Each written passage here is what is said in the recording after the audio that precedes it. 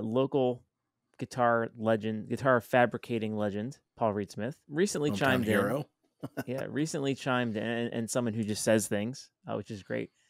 He recently chimed in on the Tonewood debate, which I thought was just something that YouTube and like Twitter and Facebook did, but apparently that's what he wants to talk about as well, which is great.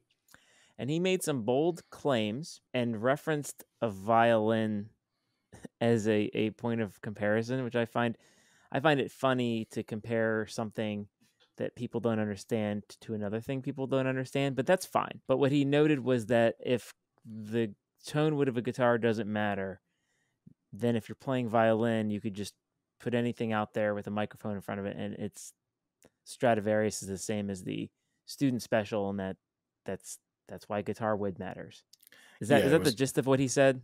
Yeah, I mean, he literally said as long as you have the same mic, it'll all sound the same. But I mean, I understand his attitude, and his attitude Yeah. to a certain extent. I know he's forgotten more things about wood than I'll ever know. He But loves wood. His wood library is fantastic, and as a luxury guitar builder, he prides yeah, himself, and that's his like that's where he differentiates himself from other brands. Like they have good woods. yeah. That's just what they But do. I just think that his either he misspoke or it was just a really bad example because the Tonewood debate isn't about acoustics. I don't think anyone out there is saying that Correct. the wood that an acoustic is made out of doesn't matter. Everyone knows Of it does. That's of why, you know, laminate um versus yeah, solid top. Why you got the price differential because everyone knows that has the difference. electric The violins question exist, is and they're like invisible. Like they have that is literally he's talking about the electric violin versus an acoustic violin. The argument is, as you said, is the thing that makes an acoustic guitar sound like a guitar. It vibrates the face of the guitar, and then the sound comes out, and it sounds like a guitar, and it sounds beautiful. And then depending on the shape and the kind of wood, that's what it's going to sound like. A violin, right. a cello, a double bass, they all sound like the things because the sound waves bounce around the box and make it sound like stuff. In an electric guitar, however, the sound is generated by a magnetic field.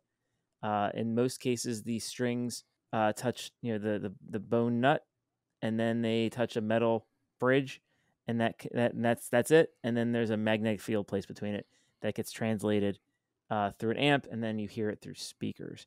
Our favorite angry Canadian Glenn Fricker always promotes that speakers make the biggest difference in your guitar sound, in electric guitar, Yeah, not the I mean, pickup, yeah, not the tone wood. Tone wood is fake. In fact, he did an experiment where he got the exact same guitar made with two different kinds of woods, and they sounded exactly the same. I would even argue that the saddle material probably makes a bigger difference than the wood material on a solid body electric.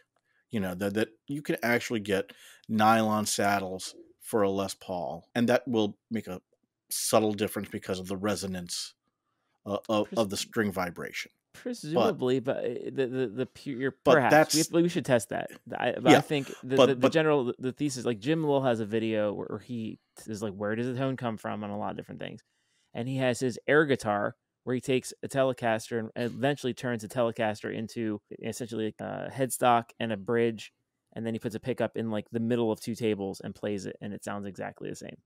right. I mean that was what Nonsense. Les Paul had with the log.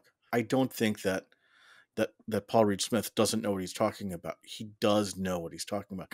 I think it was a really a poorly worded anecdote where he mentioned that he had like several dozen violin luthiers and he had them all select one from one tree, find the best back that they're going to use, and they all selected Right. the exact same back. And it's like, well, yes, they're selecting for an acoustic instrument. They're not buying, they're not building. Correct. Do you remember what was it?